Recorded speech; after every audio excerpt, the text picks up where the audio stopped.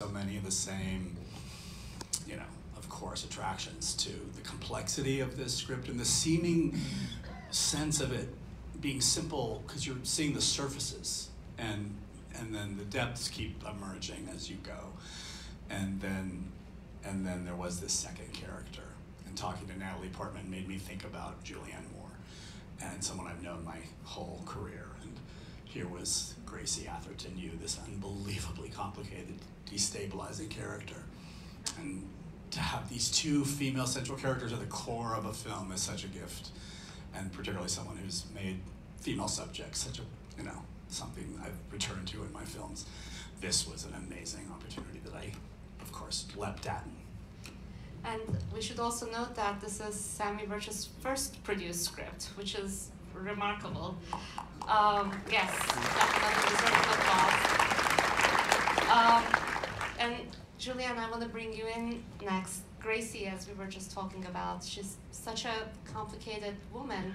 There is a big gap between what she believes her life is, between the life that she thinks created and what the reality is. And a lot of the trouble is in that wide gap that's happening, and when that gap started to approach him is when we see your performance shift tone. So maybe tell us a little bit about getting into Gracie's headspace and tapping into those complicated emotions in your performance. Yeah, happily. I mean, that's exactly right what you said. I mean, she has created a narrative for herself about what her life is, what it has become, and it's quite different than the reality. And I think she has to sustain that narrative. Otherwise, it would be complete destruction to her, you know. And there were things in this script, and then when I was working on this, because it was really complicated, that I didn't understand. I'm like, I don't understand how commanding she is. I can't really figure out how she seems to be in control. And it wasn't until I started exploring this narrative of her being rescued by this prince. You know, she really believes that she was rescued from her life by this prince, this man who was 13 years old. So to make this 13-year-old viable, she has to elevate him to, you know, an adult, and she stays kind of forever a child, a princess. So there's that. So that narrative is out there, and that's the one she so desperately wants Elizabeth to see and understand. And then there's the reality. And Samy very beautifully constructed these private moments where you see when she is alone that there's this tremendous emotional volatility. And you said remorse too. That's the first time anybody's ever said that. And I think that that's definitely present. I think that idea of shame, even, you know, and then what is it that drives someone to tell that story?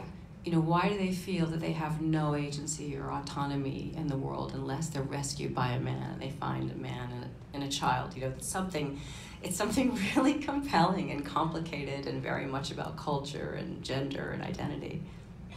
And Charles, your character is so fascinating, and, you know, through the way you play him. And first I want to say, he just won a Gotham Award for Best Supporting Actor, and the Critics Circle Award for Best Supporting Actor.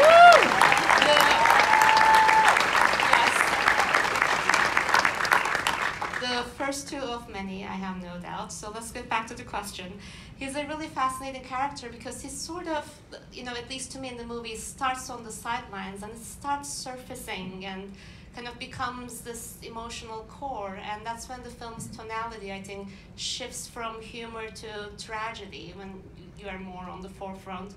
So maybe tell us a little bit about your process of trying to understand Joe and how he came to be. Yeah, it really just started with Samy's script, and there's just so much in between the text for all the characters, and there's so much subtlety that I found with Joe, and just really looking at the facts. You know, he had this immense sense of responsibility at the age of 13. He was a father. And just kind of trying to dive into what the psychology of that would look like and really feel like. And having 3 kids, being 36, getting ready for his kids to graduate high school, being an empty nester, the arrival of Elizabeth, all these different things that are happening in this 2-week span kind of really, we see this arrested development, this innocence of Joe, this tragedy slowly rise to the surface, where he's really maybe asking himself these questions he's never really asked before. And just kind of understanding the whole, you know, Joe, I think, says he doesn't want to really take up so much space. He's kind of protecting himself, right? He doesn't really, words don't flow easily for Joe. And just understanding this, how he had to, in a way, create this adaptive adult child in order to survive beyond, you know, his responsibility and just public perception of all these things that were being said about him, and just really trusting in Todd the whole way through, and then having Natalie and Julie just lifting me up every step of the way. We had so much fun. I just learned so much just by being with them, and that just allowed me to really just let go when we worked. And also you mentioned that you were considering what this character would not only feel like but look like, and on that note, you bring a certain physicality to this role. You know, certain moments I'm convinced that you're this, you know, older man, and then the next scene you look like a child, and you wear them both so organically. So maybe tell us a little bit about tapping into that really, you know, two different physicalities, the dichotomy of it. Yeah, I think it's like this contusion of all this repression that Joe has inside of him, and kind of like what maybe, I think I've read somewhere where, you know, emotions and traumas like stay in the body. There's things we maybe don't process mentally that just kind of exist in our body. So just understanding that, and just kind of, he just doesn't really want to take up space, you know? He doesn't really want to be seen, and he doesn't even know what to see. And that's why with Elizabeth coming, Natalie's character coming in, she's asking him questions that he's never really been asked before. And that's when we see Joe looking into the camera, into the mirror for the first time. I think, for me, that's the first time Joe ever looks at himself, ever. And I think, you know, you can say so much in just saying nothing at all. So being able to exist in the body, I thought, was kind of like a safe space for me. And Todd, I mentioned this a couple of times, the tonal shifts in the movie. There's great sense of humor in it, and I think it's okay to laugh, but it's like uncomfortable sort of laugh, and then it turns into tragedy. I'm wondering how much of that was the script's doing, and how did you kind of plot it visually in your movie, those tonal shifts? It was all there in the script. It's just that the script was almost like in a Pinter script, where what is said is the topmost, most conscious manifestation of what has been buried and what's possible to say.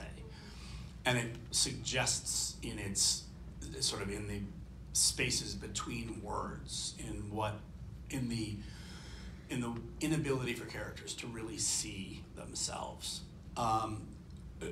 Everything resides, and everything gets exposed at one point or another, and so, but the style wasn't really implicit on the page, and I felt like what the film needed was both a sense of distance from that, a sense of observational, a camera that was observant, that would hold, that would allow, almost trap these characters in the frame, cage them in the frame, combined with something very strong, and that was manifest more in the score and the use of music, so that you felt that kind of conflict in the tonal elements of the film itself, that gave you permission, if not the necessity, to be thinking and questioning with yourself as you watch the story unfold. I felt like the script provoked that kind of interpretive stance in the reader, and that's what I wanted to try to provide for the viewer of the film, but have it be a kind of delicious, subversive pleasure that would, and that's not something you necessarily think audiences today are up for, to not know exactly where this is going and what to think of the characters, and that's been such a, you know, it's because of these performances and it's because of the entire company of people and the whole spirit in which this film was made. Somehow, something very finite is presented to viewers, and audiences feel secure enough to not know what to think and to feel excited about that process. It's one of the most exciting things about this movie, that moral gray area that we're dwelling in, and we're not sure whether we're supposed to laugh or cry or maybe a little bit of both. So, Julianne and Natalie, I want to ask you next. We were talking about performance, and I don't even know how to articulate all the layers of performance in it. Natalie, you're an actor playing an actor. then your actor character is trying to learn from someone who's also acting, because there's a performative streak to Gracie. All these Russian dolls of layers and layers of actings, and you build it so wonderfully together. At one point, we're not sure where one ends, the other one begins. So tell us about your joint process of finding those characters, and then maybe you becoming both Elizabeth and Gracie in the process. An crazy question. Yeah, it was, I mean, it was such a rich construction that Sammy gave us of, as you said, the actors playing the actors, playing the actors, playing the actors, because the character of Gracie is so performative in her conviction about the story of her life. And then, of course, Julie is playing her. Julie has talked about how she did research on how to bake a cake and how to arrange flowers, and then I watched her baking a cake and arranging flowers and trying to do it, and there was just this constant kind of cycle of performance that felt so emblematic of what we do as humans, but particularly what we do as females, how much performance goes into our daily life of, you know, look at how I present feminine physically, look at how I can be a mother and a partner and a friend, and when you say something rude to me, I'm not gonna lash out at you, I'm gonna take it in. Like, there's such a feminized demand to perform that, you know, some of us rebel against, but some of us swallow whole. And an actress, of course, kind of epitomizes that because she's literally performing. And so it was a dream to get to do it with Julie and to get to be inspired by and literally get to copy her, because it's what I want to do all the time anyway. So it was great that was part of the job description. There was something, I mean, I can't say enough about Natalie. I had such a wonderful time working with her, and we were really, truly a team, and you don't know what to expect when you go into a job, whether or not you're going to mesh with another performer. And we were working so closely and so quickly. And, you know, Todd and I talked a lot about who Gracie was going to be and how I needed to come up with some characteristics for Natalie to copy. And so there were things that I was looking for that were performative as a character for Gracie that would mean something to me, and that I could physicalize. And so basically it came, you know, that narrative, that sort of princess narrative, that very kind of, that sort of hyper feminine behavior was something that I wanted to use, and the childishness. So I, you know, talked to Todd about maybe having a vocal thing, having a lisp, because that was something very, you know, very concrete that I could give to Natalie, as well as these gestures. But then as soon as the wonderful things, as soon as we started working, we were working pretty much chronologically, Natalie started doing these wonderful things where she was able, as she was copying me, to kind of corroborate me as Gracie. So that, you know, we're in a scene and I'm sitting there like this and I see Natalie doing the same thing, but she does it in a way that makes me feel validated, that makes Gracie feel great.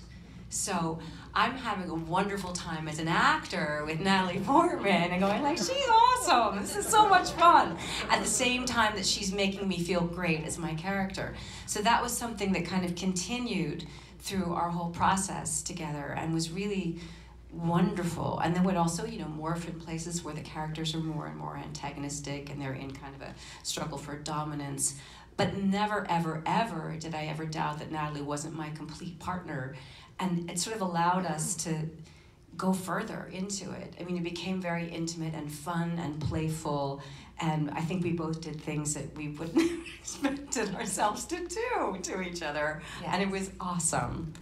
It was so fun, and I felt so safe with Julie, and she's so loving and warm and generous, as you can tell, with, you know, thinking about my performance while she was, you know, constructing her own, so that I had something to latch onto, and it was so safe that it was like so delicious to just see her be a fucking like fearless, try anything, rock and roll, like just, you know, to come in with that lisp is like my dream as an actress, of just seeing someone do something so extreme, but you totally know they're a real person immediately. It's like the coolest thing and like most, like highest difficulty thing you can do as an actor, to make choices that bold that are also so human and touching. And I was, yeah, it was just so fun to get to play, and Todd just created this incredibly safe space where we could just push each other and play and try wild things and explore. And I understand that you did all this and all tried all these wild things in 23 days or something. It's a really short shoot, which is unbelievable. And Todd, I want to ask you next, and I think this really connects to what we were talking about performance, the way you capture some of these, you know, where one ends, the other begins, through reflections and mirrors. And there's this shopping scene, and there's a scene where you're putting makeup on Natalie. I mean, one's mind goes to persona and films like that. So I guess maybe tell us a little bit about constructing that visually, what your references were, what your intentions were. Yes, persona was an immediate first place after reading the script, where about these two women who were merging and playing games of power with each other. And persona has only one scene, I think, where the direct address, where the eyes really pass into the lens of the camera. It was another Bergman film called Winter Light that I thought about when I first read the script and read that unbelievable monologue that Natalie delivers at the end of the film, and remembered this scene from Winter Light where Ingrid Thulin delivers a letter to the lens of the camera in a medium symmetrical shot. It's the only time that happens in that film. And I remember seeing it when I was a teenager and being utterly riveted by how that was portrayed, but ultimately how that was performed. So this idea, so I thought, I have to do this movie, if only to shoot that final scene with Natalie in that direct address. Now that direct address is sort of in a cosmic mirror. She's in the sort of apotheosis of her transformation toward Gracie. And it's almost like this masturbatory scene where she's basically like in the peak of pleasure, and really in an authentic place as an actor, in fully embodying somebody else. Now, all the mirror scenes that lead up to that in the film are these two women in a sort of game of appearances and of looks. Now, from just a technical standpoint, there is no mirror. There's the lens of a camera that these two actors are letting us know exactly what's happening by looking directly into the lens of the camera for their own reflection, and then at a mark off the edge of the lens as the reflection of the other woman. And this relay of looks is exposing this dynamic of these two ultimately unassailable women in a duel of power that keeps playing out toward the final scene of the movie and after the graduation scene in that face-off. So not only did I have these two women at the core of my film to make these kinds of shots work, but then I had this guy whose work I had never seen before, who delivered this coherent idea of who Joe was in his audition, in his self-tape, that made me understand this story before I was ready to understand this story, particularly the backstory. I just saw the whole history of Joe in what Charles was doing intuitively and consciously as an actor with his body, with his timing. I mean, the emotional core of the film is sort of earned by Joe in the film, but Charles also has this unbelievable comic timing. And this, like, he has all the technical skills and all the intuition of the finest actor, you know? And so the film rests on that performance to a degree that was even a surprise to all of us as we were making it. I have so many follow-up questions, but first I want to ask,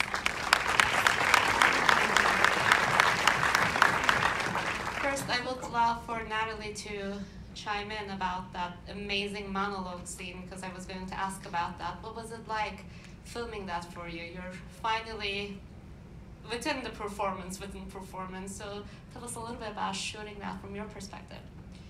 Well, it was incredibly written to begin with. Sammy's writing, especially in contrast to the final scene of the film, which is the literal performance, which is kind of schlocky, you know, like intentionally.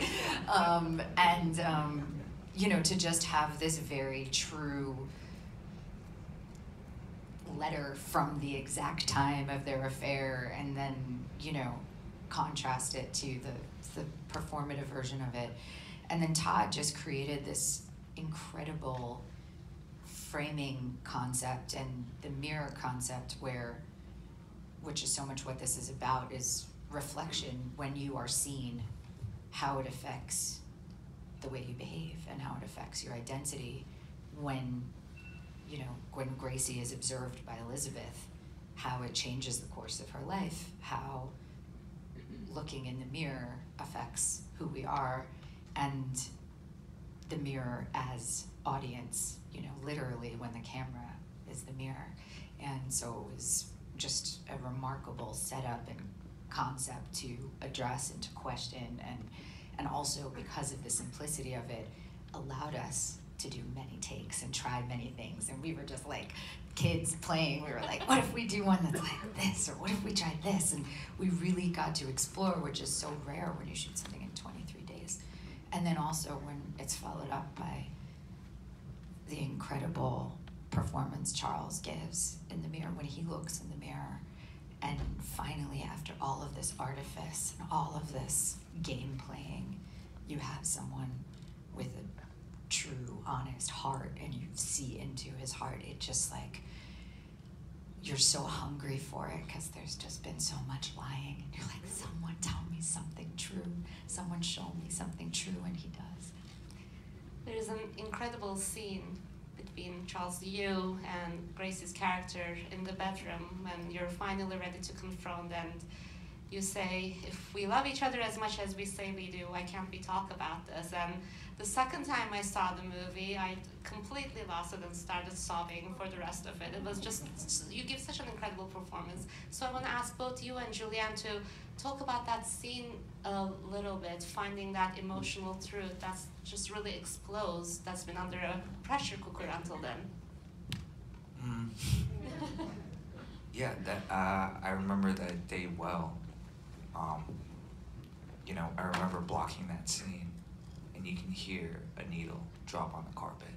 It was just so sacred every day. But I remember that scene because it's the first time Joe is finally asking the question. I think we as the audience are like asking, Joe, why, you know, ask the question, like, come on.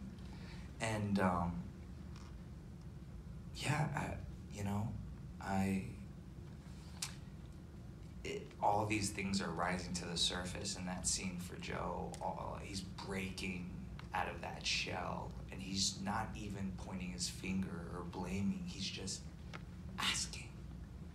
And that's why I think it's so heartbreaking. And Julie, that day, it was so, there's just so much in that scene. And just Todd, I mean, I really don't have anything other to say other than Julie and Todd on that day. And just like trusting them and just being able to, yeah. I mean, it was, what was so beautiful about it too is that, you know, it's so emblematic of what their relationship has been. That, you know, Gracie is someone who's basically continually gaslighting everybody, you know. I mean, she's saying, this is the truth, this is what happened. And when he says, you know, maybe I was too young, and she says, you seduced me. I mean, that's the kind of the baldest statement she makes. And in that moment, she's saying, you know, I mean, it's really great. I mean, it's really incredible that she does it. It's terrifying. And when you have someone, you know, we were talking about behavior and what's truly scary. And, you know, I think we all know that in life, what's really scary are people who cross boundaries and serious boundaries. And so you can even be in any kind of situation. If somebody has done something and behaviorally that's dangerous, everyone feels weird. You're just like, because it could happen again. You don't know how it's going to happen. We all have these boundaries that we respect. And so here is this woman, you're seeing very, very clearly that she's not going to give up on this, that she's going to maintain this narrative at all costs. And even when she feels like she can't, when she's losing it, she's like, she gets up and throw the line that's sort of wonderful is that, you know, it's graduation. Right? Which is, you know, yeah, comical, but also emblematic of all of that construction. You know, there's home and there's family and there are princes and princesses and there's home-cooked food and there's high school and there's graduation and there's cheerleading and there's this. So it's all of that archetypal, you know, American behavior, all that stuff that she has to believe in and hold on to. And so that was what was so fascinating about playing that, is, you know, what, like I said, that idea of like, what you know, what is that to gaslight for so long and so hard? I think, thank you so much. It's such a generous answer. I think we're gonna have to wrap up, but I wanna ask one last question and switch the darker note to a lighter one, taking a cue from the film's tonal shift. So I don't know if you know this, but right now the internet is losing its head over, I don't know if we have enough hot dogs. I don't think if we have enough hot dogs. Everybody loves that line. It's everywhere. Everybody's quoting it. It's become a meme. And I mean, in this script, I don't know how it was, whether there was a comedy factor, but Julianne, your line delivery finds that. And Todd, you enter this music, which, you know, was repurposed. So tell us a little bit about delivering that line and what the thinking was to insert comedy right there. Yeah. Yeah, we knew it was funny. Yeah. we did and we didn't, because what I love about it is how it's described in the script is like something incredibly horrible is happening to Gracie. When she opens the refrigerator door, she looks like something severe is happening, and then says that line. And it's an insight into the instability of this woman. You start to gather these clues, but it was an opportunity, of course, to start to let the audience go, wait, and recalibrate our reactions to it with the music and with the zoom. I remember I saw the movie in Cannes, and after that line, everybody was like, it's on.